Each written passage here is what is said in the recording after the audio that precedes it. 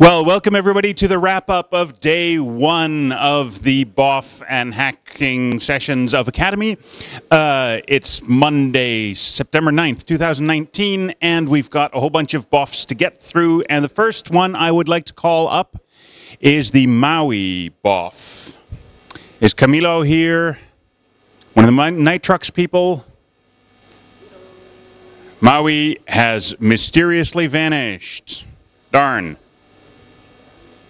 Are those people from us?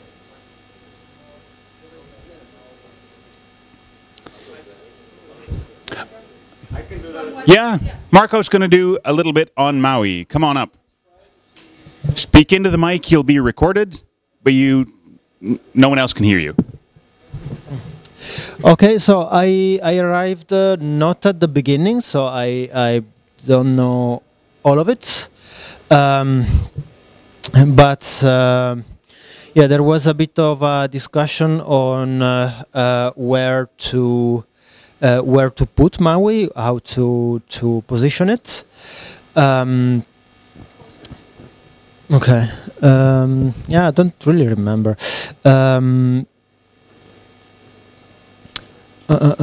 Yeah, both Maui. The Nitrox part was more on their plans on Plasma Mobile. If they may want to have some slightly different user experience with maybe a different home screen, we have infrastructure for that. We also discussed if there was some things that can be improved in the collaboration, so that it feels a bit less of a different thing. So depending how things will evolve, they may start to work on the one Plasma UI, upstream Plasma UI directly, or maybe wanting just some little customizations.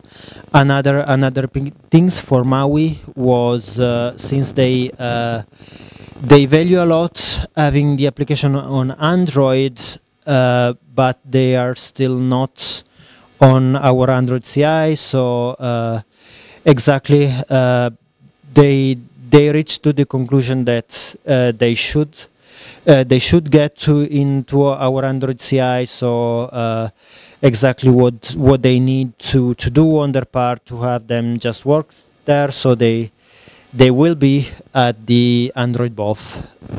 Yeah, that's it. Thank you, Marco.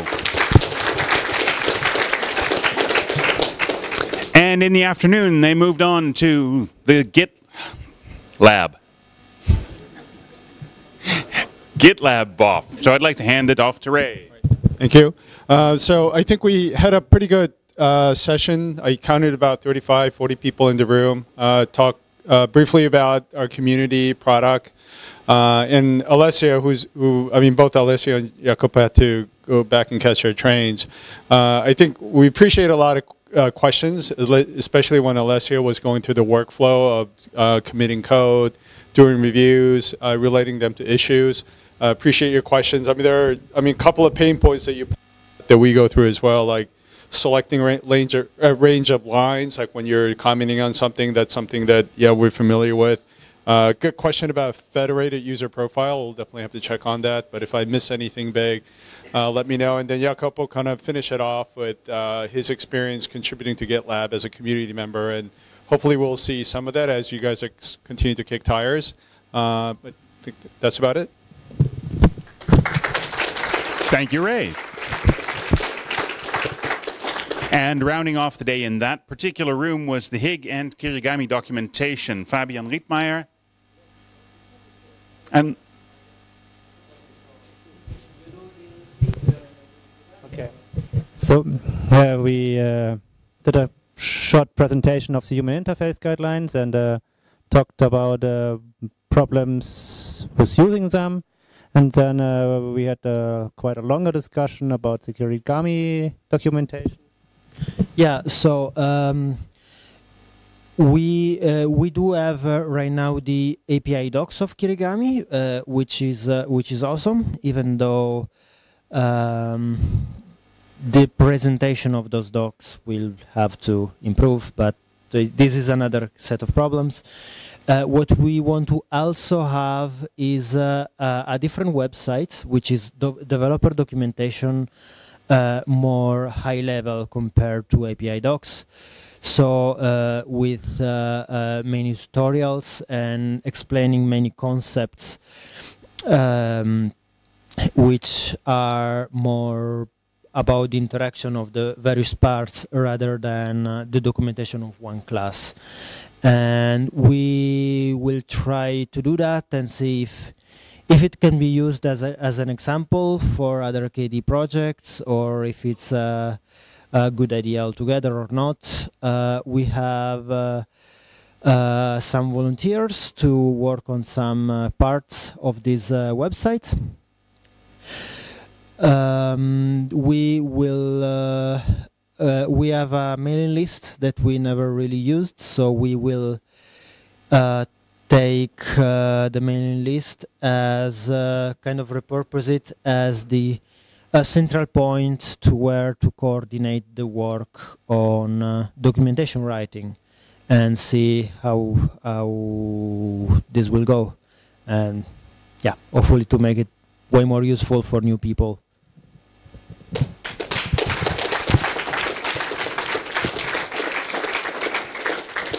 Thank you, Hig folks. Moving on to the next room, we've got in U102. We had promo stuff all morning by Ivana and Paul. Paul's here. Okay, so we started off by looking at the state of promo, where we had advanced, and we found that nearly all our figures were up, except for in something like the dot, and we were wondering why that was like that. So we are thinking of maybe giving it a new look and try and see what sort of topics we can make, we can publish there to attract more traffic to that. We're finding that the headlines of the dot do raise interest on social media, but people are not clicking on them to go to the site. So we thought of several strategies we could try to increase traffic to the dot. Then we talked about announcements, and we know that, for example, the last one for apps 19.08, there were some people that were not happy with it. We had some our reasons to do that, and we think that we probably didn't communicate them. So we thought of ways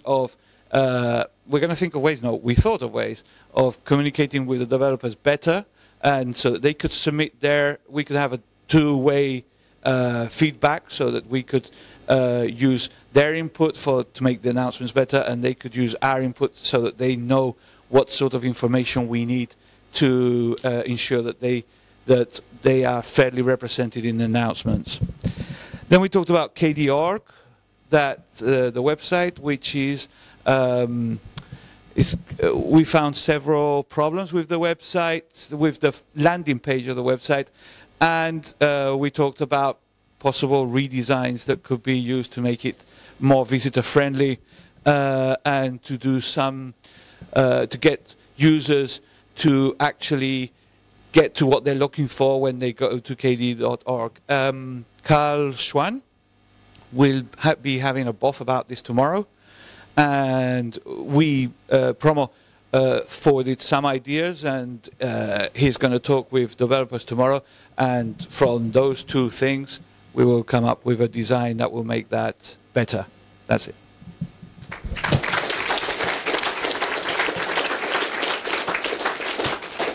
Thank you, KDE Promo. Moving on to the next room. How many Davids have we got here right now? One. Oh, Dave. Okay, several Davids hosted a KF6 planning meeting. So, one David. Right, so we had a session about Framework 6 and the relation to Qt 6, and we discussed a number of topics. One of them was when do we actually branch out KF6 and start using Qt 6? It's actually too early for that. It's going to be, maybe another 6 months. We want to use maybe when the first Qt 6 alpha is out, then we can start doing that. But before that, we still have a lot of work. So we discussed a number of things that should be investigated or done, and actually, so we have a new board on Fabricator. It's empty right now, but we will fill it with it's not empty anymore. Oh, it was empty for a long time, but now it's not. Cool. And then the work of actually figuring out all of the cleanups that have to be done, that is quite some work in itself, and we thought maybe we need to do an actual sprint for that, possibly early December.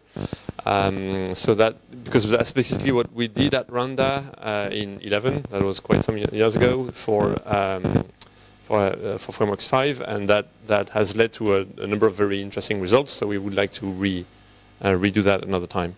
And then once we start branching out 6, the idea is that when we start releasing Framework 6, then we will still have a kind of a stable branch for Frameworks 5, so that we can still do less frequent, but still some releases of Frameworks 5 in parallel, maybe every 3 months or 4, or whenever there are security issues or whatever. So we managed to avoid branches until now, but at that point we will actually have to have branches. Yeah, and then we discuss a number of specific issues. What do we want to get rid of? How do we make a support library? These kind of things, but that needs more investigation.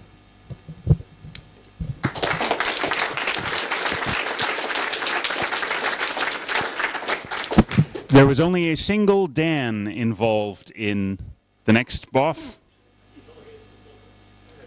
and it's delegated. Yeah, there was an unfortunate K-alarm accident for Dan, so that ended up with me. Yeah, we in the PIM-BoF, we discussed various topics that are currently relevant in that area. The first one is finalizing the move of K-Contacts and K-Calendar Core to frameworks. That should hopefully be executed within the next week. So the October release of frameworks will have those two included. Then we discussed what to move next to frameworks, mainly driven by requests from the Plasma Mobile team. And it looks like the next one to look into is the DAF protocol implementation necessary for CalDAV and CardDAV. Then we looked into removing some of the pain due to external users depending on internal API. And that seems to be in a large extent due to address book access. And the way forward there seems to be that we port those to kpeople, which is the abstraction for that, independent of Akademy. And then we discussed creating something similar like kpeople for calendar, again driven by Plasma Mobile and Bhushan specifically. And I just heard that Nico is already implementing this.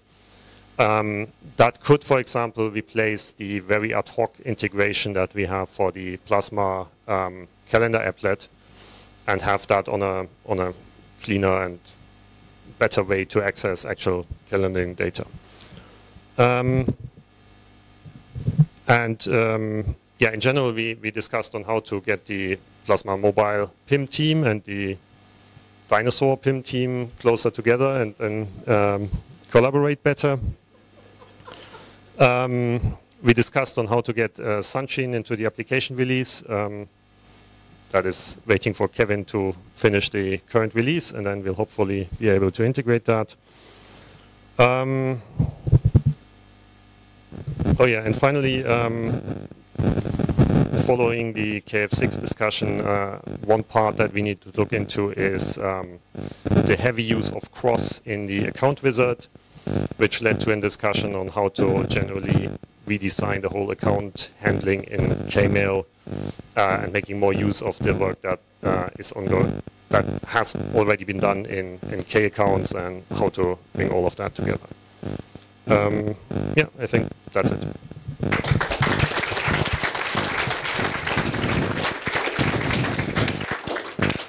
Thank Thank you, dinosaurs.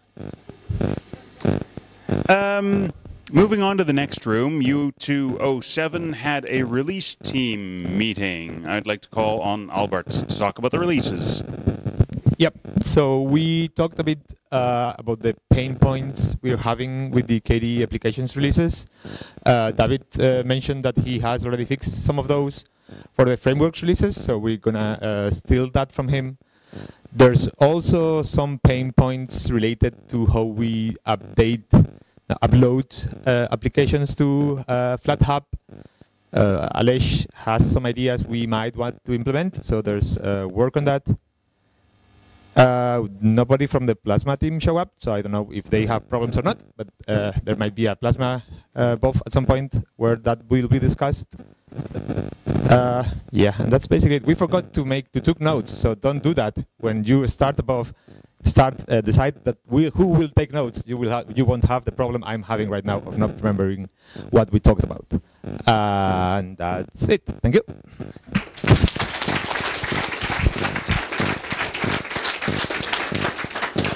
Or maybe you could delegate.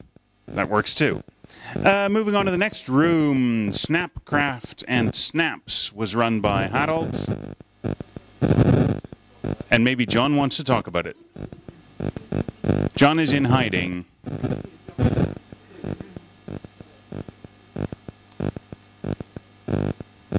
But it was actually run by Igor, who is, I guess, not here. So he's really in hiding. And he gave an introduction to packaging stuff with snaps and how they work and how you make your programs with them and how they install. And then I sat down with him for a couple of hours to go over some problems and found many problems and maybe fix them.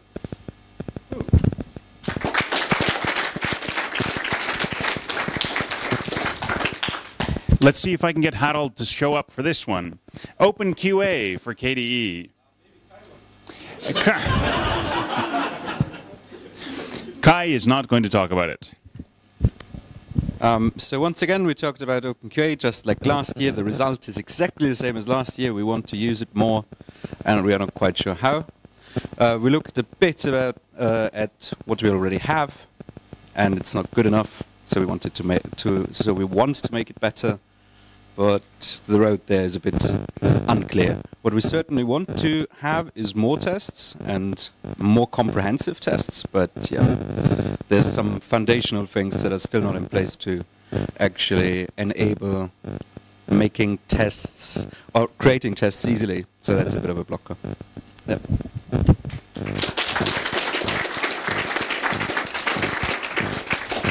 Thanks, Harold. Mamarok. Well, you wrote it. You're on the wiki yourself. Next time, delegate writing the wiki entry on user support. Okay. Oh yes. Okay. We did actually gather people from all kind of corners of KDE who are closely or largely related to user support, be this documentation, be this wiki, be this sysadmin, etc. We did a short state of the user support, being aware that there are channels where we get user support questions in which are simply not handleable because they don't even provide a chronological order like Facebook or Twitter, who tend to mix up everything. There is a similar problem on Reddit where user can just vote up or down valuable, interesting stuff and replace it with junk. So those are not platforms really suitable for. We have the forum, we have IRC, we have the mailing lists. All of those have their advantages, but of course also their downsides.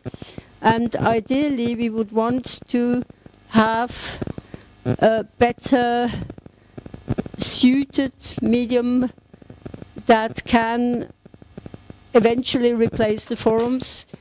The problem is, for example, for all the multimedia applications who are the biggest applications in KDE, like Krita, Arcadian Live, Digicam, who use the forum as a user support very extensively, but are limited by its capabilities of using images and media files. So the other thing is that if we are working on new channels of user support, sysadmin must be on board because they will have to implement it and we don't want to overload their work. Jonathan came up with the suggestion to use Discourse, which looks very promising, especially when it comes to using screenshots. We will have to talk to Discourse people because there are some features we would need, like for example the categorization of entries, else we will end up with endless lists of applications, and if we can't class them in categories as we do currently in the forums, this will be not really easy access for users. Ben also mentioned that currently Discourse needs Docker, and this might eventually not be the best solution, but this might eventually also something for the sysadmin BoF on Wednesday to talk about. It's not my specialty. We want to avoid that people go ask questions in mailing lists which are not meant for. We get regular German questions asking in KDE docs eng, which is meant for English documentation writing. No idea how they come up with that mailing list. We get user support questions on the wiki. I mean, if we miss these questions, it's not really a surprise because nobody looks at that. The discussion feature in the wiki is not meant for user support. So ideally, we would like to have a better suited user support for the users, easier to find, but there is also a necessity from the projects to really take care of user support. We want to make it easier for them. The problem currently we have on the forum is when you don't immediately answer a question, you will not get the updates because somehow this doesn't work.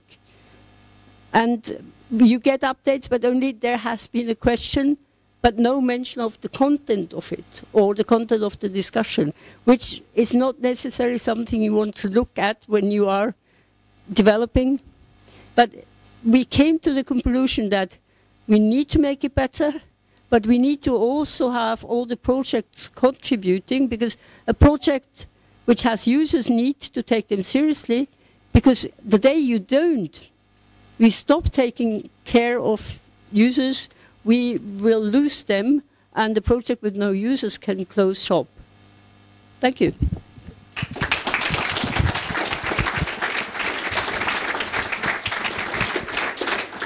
A project with no users can close up shop, but it's a good thing that we have goals to guide our future.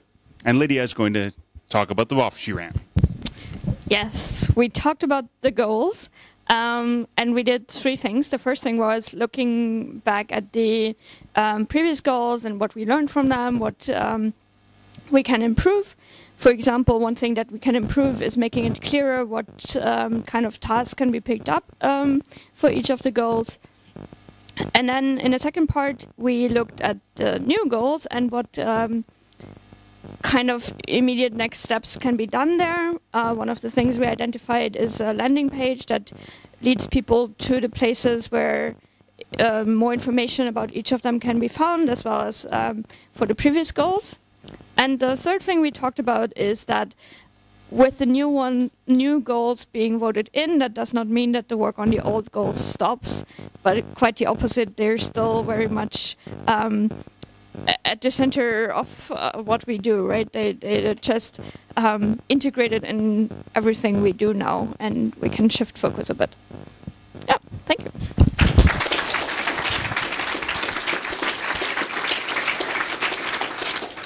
And rounding out the day in U208A was a rather sleepy BoF on Neon for everyone.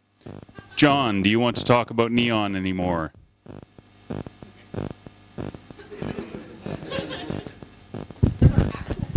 There were not fireworks. There was just some sleepy people discussing some issues with this Neon. most of which can be resolved by updating to a new version of Qt, which is handy because there's a new version of Qt out that we want to update to, and installing packages that for sort of external various proprietary things that people have problems with, and looking at that. And while there's all workarounds, the user experience is not necessarily great, and it's worth us working out how to make that great.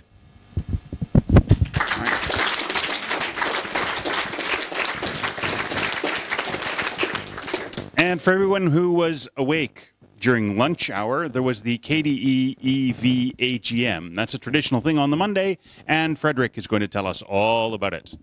Yeah, so some participated. I don't want to talk much about it. We actually saw that business in the last year was conducted in a good fashion, so the board was relieved, which is awesome. And we had election of 2 new board members. Where are you guys? Neophytos and 8. Congratulations. I think. Thank you very much. That wraps up the first day of... Does anyone feel slighted or missed? Did anyone do anything interesting they want to talk about right now? If not, then I wish you all a pleasant evening.